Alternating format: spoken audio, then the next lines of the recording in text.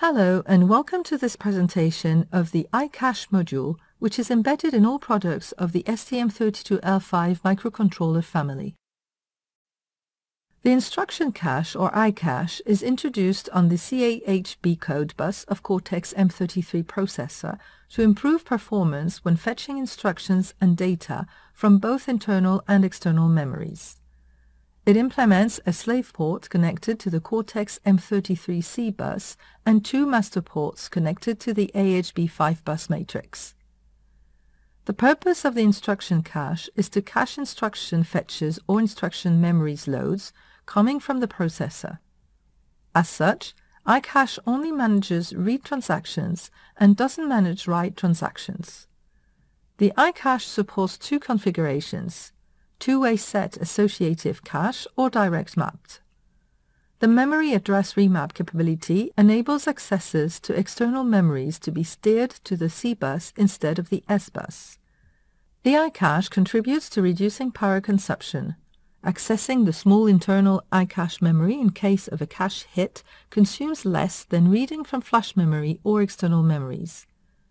A software configuration of ICHCHE as direct mapped allows even lower power consumption. The ICHCHE supports memory address remapping for up to 4 address regions. This improves bus transaction concurrency as accesses to external memories are performed using the C bus instead of the S bus. The cache line size is 16 bytes. The replacement algorithm is pseudo least recently used, based on a binary tree, and critical word first bus ordering minimizes the latency of the instruction or data requested by the processor. Two performance counters provide statistics about the utilization of the ICHCHE. A hardware sequencer, activated by software, is in charge of invalidating the entire contents of the ICHCHE. Dual master access is a feature used to decouple the traffic according to targeted memory. For example, ICHCHE assigns fast traffic, i.e. addressing flash and SRAM memories to the AHB Master 1 port, and slow traffic, i.e. addressing external memories sitting on OctoSPI and FMC interfaces to the AHB Master 2 port, thus preventing processor stalls on line refills from external memories. This allows interrupt service routine fetching on internal flash memory to take place in parallel with a cache line refill from external memory. The non-remapped traffic goes systematically to Master 1 port. For any remapped region, traffic can be routed to either Master Port 1 or Master Port 2.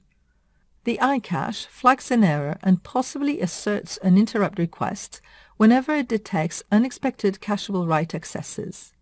An interrupt request can also be asserted upon completion of the cache invalidation sequence. The ICHCHE doesn't manage AHB bus errors on Master 1 or Master 2 transactions, but propagates them back to the execution port that received the initial C bus transaction. The ARM-v8m default mapping and also the MPU define the cache attribute that the ICHCHE uses to determine whether a lookup has to be performed. Two conditions have to be satisfied to perform the cache lookup: AHB lookup attribute asserted and ICHCHE enabled. In case of a non-cacheable access, ICHCHE is bypassed, meaning that the AHB transaction is propagated unchanged to the master output port, except for the transaction address, which may be modified due to the address remapping feature. The bypass and eventually remap logic doesn't increase the latency of the access to the targeted memory. ICHCHE is disabled at boot. This slide details the cache organization in the two possible configurations: two-way set associative and direct mapped. In two-way set associative mode, each way contains 256 lines of 16 bytes. Thus, the 4 LSBs of the address represent an offset within a cache line, and the 8-bit index selects one entry among 256 in the tag memories and in the data memories. In direct mapped mode, the unique way contains 512 lines of 16 bytes. The index has therefore one additional bit. All cache operations, such as read, refill, remapping, and invalidation, remain the same in direct mapped configuration. The only difference is the absence of a replacement algorithm in the case of a line eviction, since only one way is possible for any data refill. The other difference is for power consumption. In two-way set associative mode, both cuts of memories, way 0 tags plus data and way 1 tags plus data, are read speculatively at each cacheable memory request. In direct map mode, only one hardware memory cut is accessed, the one containing the 9-bit index.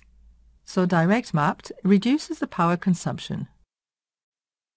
A complete cache invalidation occurs in three circumstances: automatically after iCache reset is released, when software sets the cache INV bit in the ICHCHE register, when software disables the iCache by clearing the EN bit in the ICHCHE register. Cache invalidation is performed by a hardware sequencer that sets the busy F bit until invalidation is completed. The BSY and F flag is set upon completion of the invalidation procedure and can be used to assert an interrupt request. Software must test busy F and or BSY and F values before enabling the iCache. Otherwise, if iCache is enabled before the end of an invalidate procedure, any cache access while busy F still at 1 is treated as non-cacheable. iCache is placed on CAHB bus and thus caches the code memory region ranging from address 0x0 to 0x1FFF, FFFF of the memory map. In order to make some other memory regions cacheable, iCache supports a memory region remapping feature. Up to 4 external memory regions can be defined, whose addresses have an alias in the code region. Addressing these external memory regions through their code alias address allows the memory request to be routed to the CAHB bus and to be managed by iCache. Typically, any external memory space physically mapped at an address somewhere in the range 0x60 million to 0x9FFF FFFF can be aliased with an address in range 0x0 to 0x07FF FFFF or 0x10 million to 0x1FFF FFFF. The remapping functionality is also available for non-cacheable traffic and when cache is disabled. The burst type of AHB memory transactions for remapped regions is programmable, INCR for increment or wrap. A cache line is aligned on its size. Wrap4 burst ordering minimizes the latency of the instruction or data explicitly requested by the processor. The word containing the data targeted by the address driven by the processor will be transferred first. It's called the critical word because it contains the information actually needed by the processor. The remaining words are then transferred using the wrap ordering. For instance, if the word number 3 is transferred first, there's a wrap to the beginning of the cache line and the sequence of words that follows is word 0, word 1 and word 2. In INCR mode, it's the same word ordering, word 0, word 1, word 2, word 3, whatever the read request address at line A plus 4, at line A plus 8, or at line A plus C. The software can program the kind of AHB burst that is generated by iCache master ports, typically wrap for remapped external memories accessed through the OctoSPI interface, INCR burst mode for external memories accessed through the FSMC interface that doesn't support wrap burst mode. The hit and a miss capability is the ability to serve processor requests for an access to cache data during an ongoing line refill due to a previous cache miss. In step 1, the Cortex-M33 requests data contained in a cache line that is not currently in the cache. A cache lookup is performed because the region containing the target address is assumed to be cacheable, accessible from CBus, and iCache is active. The result of this lookup is a cache miss. Consequently, the iCache issues a cache line read request to memory in order to acquire the cache line containing the data explicitly requested by the processor. In step 2, the memory returns the cache line and forwards the critical word to the processor, data I. At the same time, the processor issues a second request targeting the same cache line. In step 3, the iCache detects this occurrence and delivers the corresponding data to the processor, thus avoiding a cache miss. The hit and the miss feature consists in serving a hitting request just after the previous miss, without waiting for the complete refill of the cache line. The hit monitor counts the AHB transactions at the input of iCache execution port that do not generate a transaction on iCache output master 1 or master 2 port. It also takes into account the hit and the miss events. The miss monitor counts the AHB transactions at the input of the iCache execution port that generates a transaction on iCache output master 1 or master 2 port.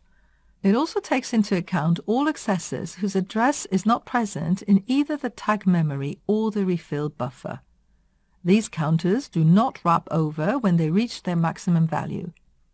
They can be dynamically enabled and disabled by software, which is useful for analyzing specific pieces of code.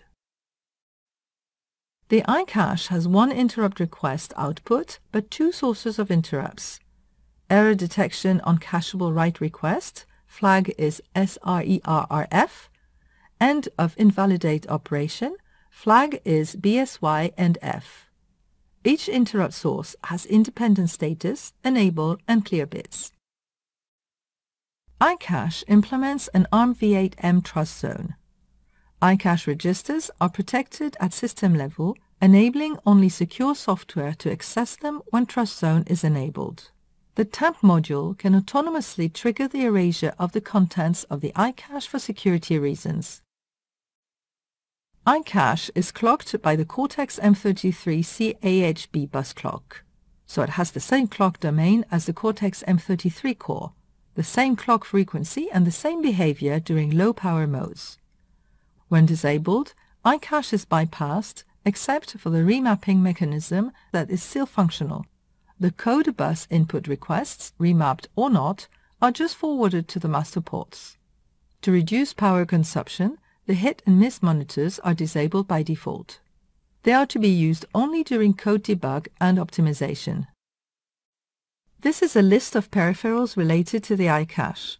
Please refer to these peripheral trainings for more information if needed.